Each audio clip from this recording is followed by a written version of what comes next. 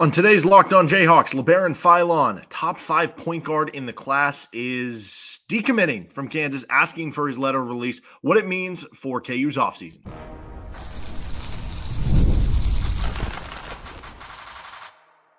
You are Locked On Jayhawks, your daily podcast on the Kansas Jayhawks. Part of the Locked On Podcast Network, your team every day.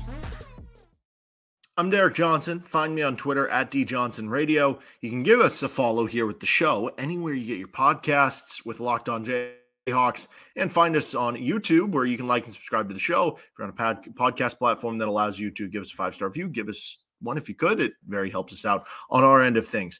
Labaron Philon has requested his release from his national letter of intent with Kansas. And we're going to be breaking that down on today's edition of the show, what it means, what KU is losing out on Philon, how it affects Kansas for the rest of the offseason, how it affects their team in 2024 to 2025, and the effect on who's going to be the future point guard one for Kansas. We discuss all that on today's episode of the show, which is brought to you by Monopoly Go. I admit it, I have a competitive side, and it is a big fan of Monopoly Go, the mobile hit twist on classic Monopoly. So join your friends and download Monopoly Go, now free on the App Store or Google Play Store today. All right, so we're going to start with what Kansas is kind of losing here with Labaron Philon, and thank you to the Everydayers tuning into each and every episode. Don't forget, we had an episode come out that talked about, Kobe Brea, and I think that'll circle around into this one coming up here in a little bit. But Philon, who is he? He is a 4-star point guard in the class of 2024. So he was going to join as an incoming freshman this offseason. He was a 6'4" guard. He's listed as a point guard, but if you want to call him a combo guard, whatever. Originally from Branson, Missouri. Basically everywhere you look, he's somewhere in that like 26 to 33 range in recruiting. So basically top 35 recruit in the country.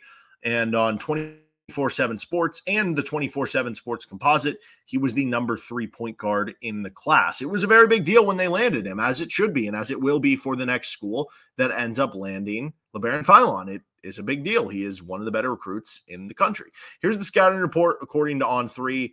He quick lead guard. He has long arms and a projectable frame with wide shoulders. Philon has a quick handle that gets him into the paint. He can knock down a jump shot with 3-point range and consistency. There's confidence and competitiveness with Philon. He needs to add strength as he has a slight frame. There's upside on the defensive end. He can move his feet guarding the ball and is quick to get into the passing lanes. There's a natural smoothness he has on the ball with an upside to continue getting better.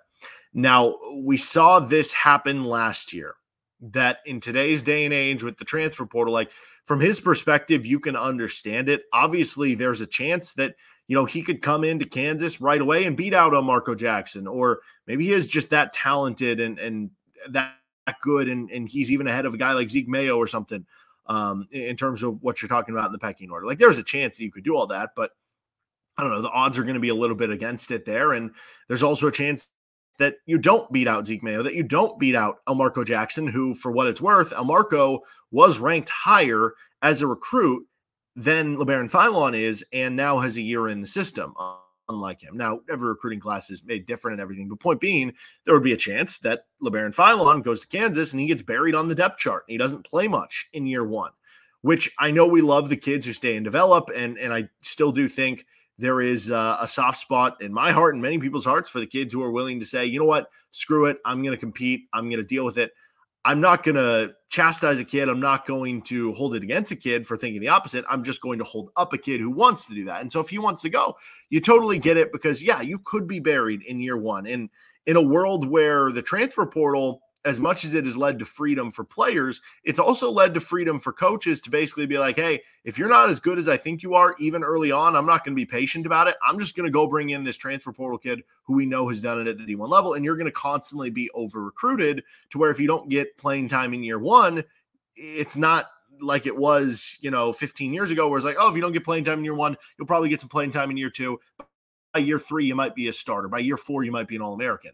No, it's like now, well, you'll just get recruited over in the transfer portal if you don't perform in year one, and then you may never hit the court, and then you're going to have to transfer anyway. So it is an unfortunate loss, because I had heard good things about Labaron Philon's leadership ability, and I was excited for his future at Kansas.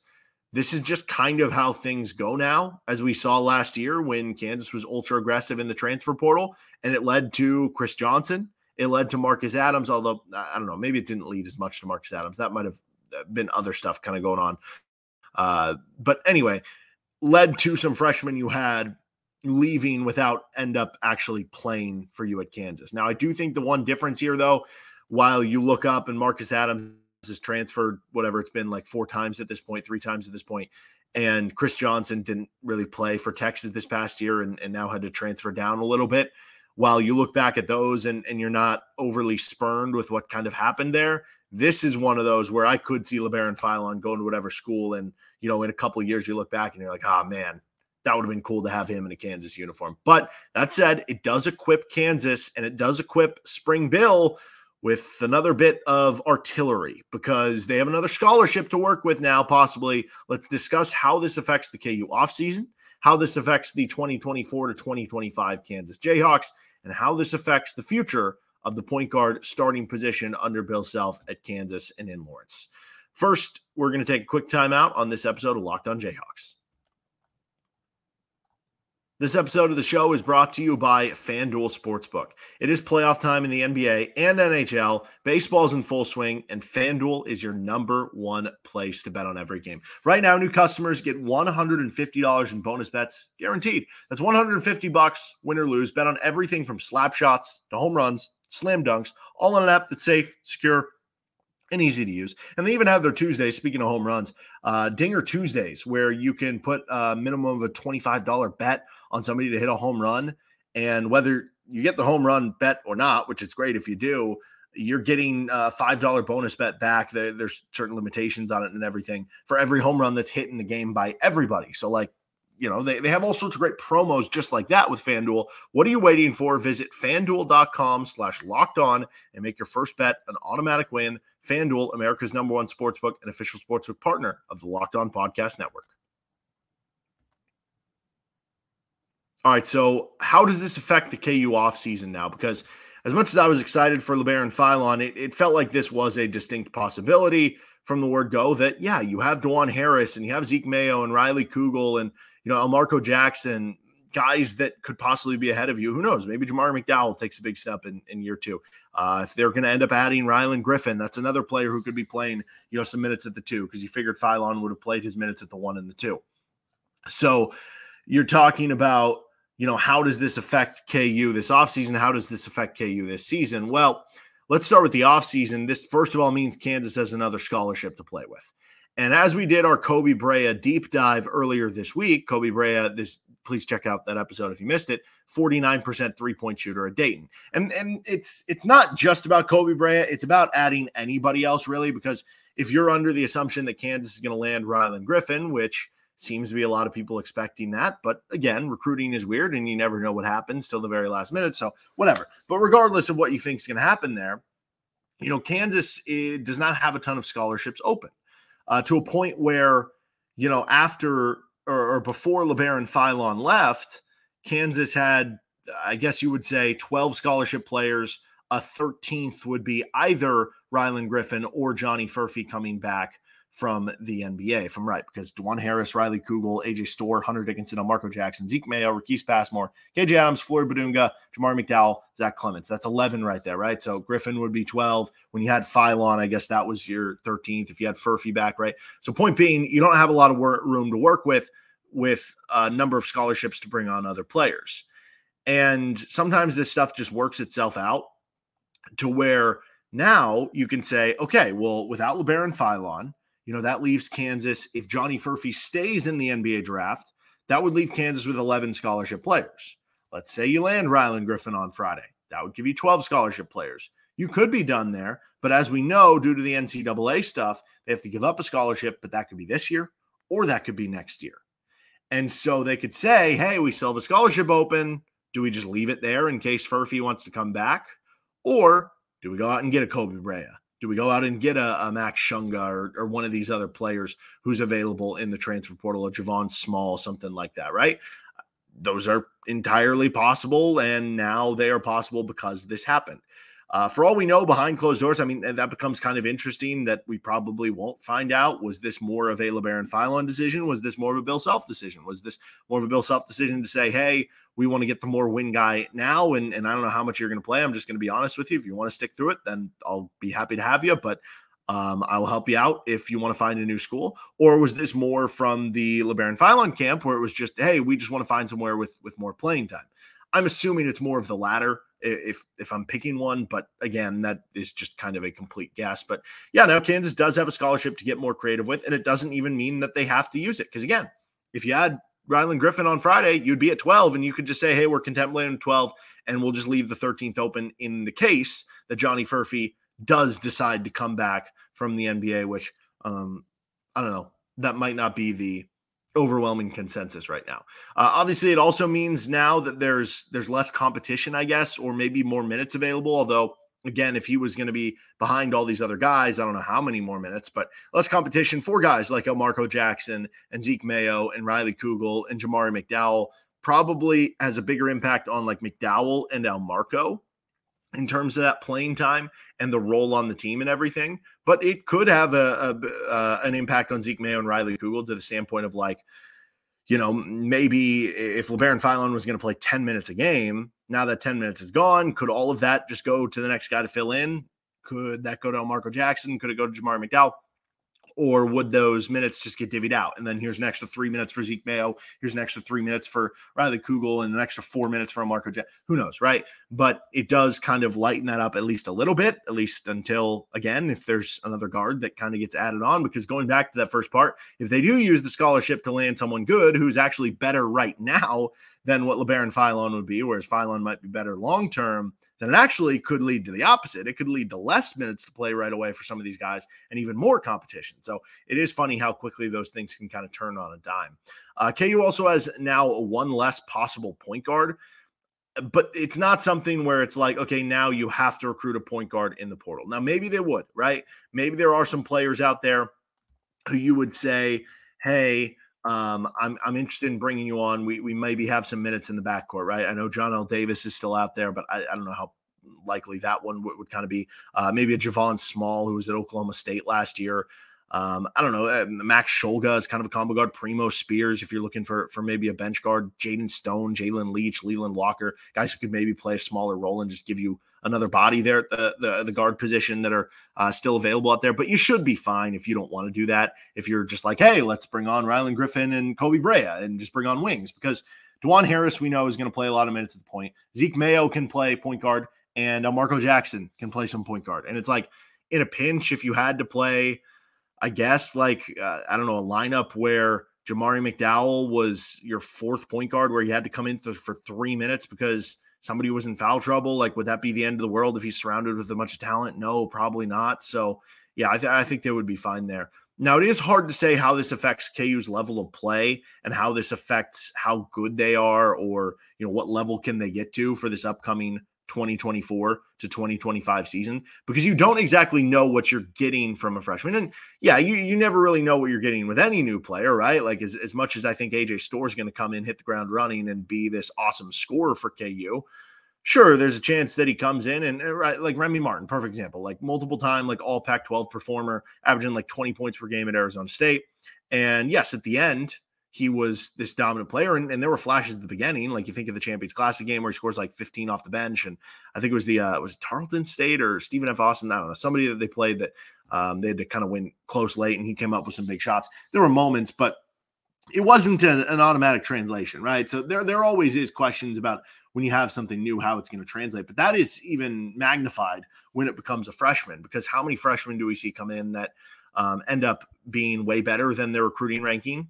And how many freshmen do we end up seeing who end up being, you know, players who don't really even play in year one, right? I mean, you think of like Grady Dick, for instance, like he was ranked in the low teens, but based on his performance, like he was basically like a top 10 recruit for my money. I mean, he was like the Gatorade National Player of the Year. So if you're just talking about impact in college, which I know the recruiting rankings, a lot of them are based on career. So they are factoring in, you know, where's your ultimate potential in the NBA and everything, which is not going to be as applicable to the college game. But if you were just ranking recruits for, I think that'd be interesting. I would love for there to be a recruiting website where it just ranks recruits based on their college game.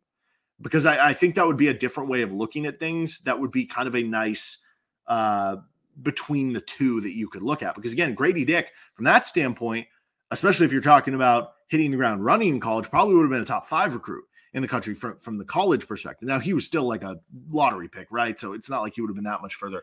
But like, point being, you have other guys where, like, I remember, I think it was like, I don't know, like Tyrese Halliburton or something like that for Iowa State. I forget if he was a 1-and-done or a 2-and-done, but like, he hit the ground running right away for Iowa State. He was ranked in like the 40s or 50s or something like that. And clearly he was better than that. I guess he turned into an NBA star too. So maybe that was one that was just wrong overall. But I don't know. I guess you don't really know, is the point I'm trying to make here, what you're going to get from Labaron Philon. And so it's hard to say what exactly you're missing out on. It could be something where if he hits the ground running right away and, you know, let's say he goes to another Power 5 school and he averages 12 points, 4 assists per game, and he's shooting, 34% from 3, and he's a solid defender and a good athlete and everything. You're going to be looking up at there going, man, you missed out on something there, and maybe that would have been better than what you're getting from a couple of your guards. But there's also a chance that, because we've seen it before with so many freshmen, and think about just some of the recent classes where guys were unable to crack the rotation or were really able to establish being players on the team, and that could have happened to Labaron Philon too. And if that's what was going to happen this year, then you're not really missing much out of this. So yes, there's a chance he beats out Elmarko Jackson and was super talented and played 15 to 20 minutes a game. There's also a chance he was buried on the depth chart and wasn't really a part of that rotation. Now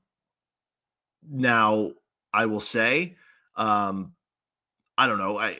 It's easy to, with the known commodity that Elmarko struggled last year, to say, hey, the new thing with Labaron Philon is going to automatically be better. But like I said, Elmarko Jackson was ranked higher in recruiting rankings than Labaron Philon, and he has a year of Bill Self under his belt. Now, different styles, different types of players, and every recruiting class is made differently. But yeah, there's no guarantee how it would have hurt. So it's hard to say this will hurt KU for this season, because what if they use the scholarship to get a player who's more win now, But it's also hard to say that this helps them either, because what if you do use that scholarship on somebody else? Or what if you don't use it at all? And what if Philon ends up being really good at his next stop? But one thing that this does have a real big effect on is who's going to be the starting point guard once Dajuan Harris graduates. Let's talk about that on this episode of Locked On Jayhawks.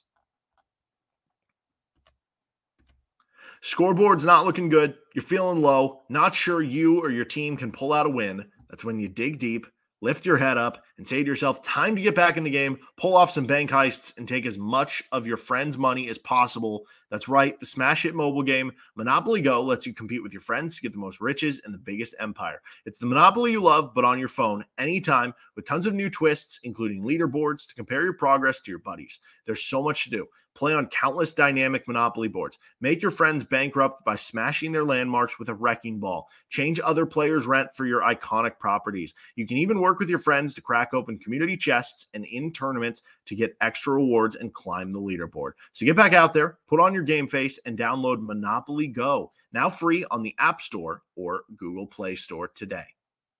This episode of Locked On Jayhawks is also brought to you by Game Time. Game Time is now an authorized ticket marketplace of Major League Baseball, which makes getting tickets even faster and easier. Prices on the Game Time app actually go down the closer it gets to first pitch. With killer last-minute deals, all-in prices, views from your seat, and their lowest price guarantee, Game Time takes the guesswork out of buying MLB tickets. Awesome features like easy to find and buy MLB tickets for every kind of event in your area. They have the lowest price guarantee. The Game Time means Game Time will credit you 110% of the difference. Take the guesswork out of buying tickets with Game Time. Download the Game Time app, create an account, and use code LOCKEDONCollege for $20 off your first purchase. Terms apply. Again, create an account and redeem code Locked On College, LOCKEDONCOLLEGE, all one word, for $20 off. Download Game Time today. Last minute tickets, lowest price guaranteed. Finishing things up, how does this affect KU's future at the point guard position? So this next season, don't really have to worry about that as much, right? As we talked about earlier, lots of options. Dajuan Harris can play point. Zeke Mayo can play point. Elmarko Jackson can play point, right? You certainly have all the options there. But what about after the season? Because Zeke Mayo will graduate. Dajuan Harris will graduate. Well, it'd be easy to say if Elmarko Jackson, performs well this season, that he would be the guy at the point guard position. But what if Elmarko Jackson does the same thing, looks like the same guy he was this past season? How confident are you going to be that that would be your starting point guard? You wouldn't be at that point. Now, you are hoping for that big jump this year. Obviously, we just had an episode on Monday talking about the Darius Acuff Jr. visit, and he's the number one point guard in the class. If you land him, you feel like, okay, that's probably the guy. And maybe it's Elmarko and him starting together, or maybe it's just him starting, right? But I think it gives you one less option is kind of the point here. One less possibility of something happening. One less where, right now it was like, okay, maybe it would be Elmarko, maybe it'd be Labaron Philon, whoever wins out on that competition. Maybe it'll be a guy like Acuff. Maybe it'll be a transfer portal pickup. You just have lots of options, and you still do have lots of options, but it's one less option with Labaron Philon, who was somebody who, I thought could be a player for this team kind of long term. But I'll say this, Elmarko Jackson has a real chance this season to establish himself as the go-to point guard for 2025 to 2026 come his junior season. Like, this year for Elmarko is huge, because if like I said, if he is kind of the same guy, maybe he ends up transferring at the end of the year, or maybe he's over-recruited or something. Maybe KU goes in the transfer portal in addition to whatever they do from the high school ranks. But if Elmarko looks good, right, and that might not even be in a gigantic role. Like, Elmarko could look really good in a 15 to 20 minute per game role this year, but we see it all the time. Like, this is going to be taking it to the extreme, but you'll understand what I'm saying, because it's happened so many times at Kansas, especially in the earlier days. You think of like Thomas Robinson, the years he was behind the Morris twins, where, yeah, maybe he's not playing 30 minutes a game, he's not playing 25 minutes a game, but in the stretches he's out there, you're like, this kid's going to be really good when he gets the bigger role. It was kind of the case for Zach Edey when he was at Purdue behind, what was the name of their other big man they had? I almost wanted to say Caleb Swan again, but it's not. Anyway, they had that. Or like Cole Aldridge when he was playing a much smaller role behind, Darnell Jackson and Sasha Khan and all these big men that KU had, where he's basically the fifth big man. But it was like you saw it in the flashes where it's like, this kid's going to be good. That's what you're going to be looking for from Elmarko this year. Because when you have Dajuan and Zeke Mayo and Riley Kugel and all these guys, he might only play 15 to 20 minutes per game. But if he looks really good in doing it, you're going to go into that next season being like, yeah, we feel good that he's our guy, or that he can start next to, if you bring in a transfer guy or Acuff or one of these other guys. But if he doesn't look good, then yeah, you're probably looking at new blood there at the point guard position, where it wouldn't be somebody returning, which could be a little bit scary for Kansas, where, Bill Self does well with, I guess, trusted experience in his system, especially at that point guard spot. That'll do it for this episode of Locked On Jayhawks. You can find our show anywhere you get your podcast, including on our YouTube page. We'll be back to do some more LOJ. We have a football episode coming out. We got Football Friday coming out, and maybe we'll have some Ryland Griffin news at some point later this week. That'll do it for this episode. See you next time.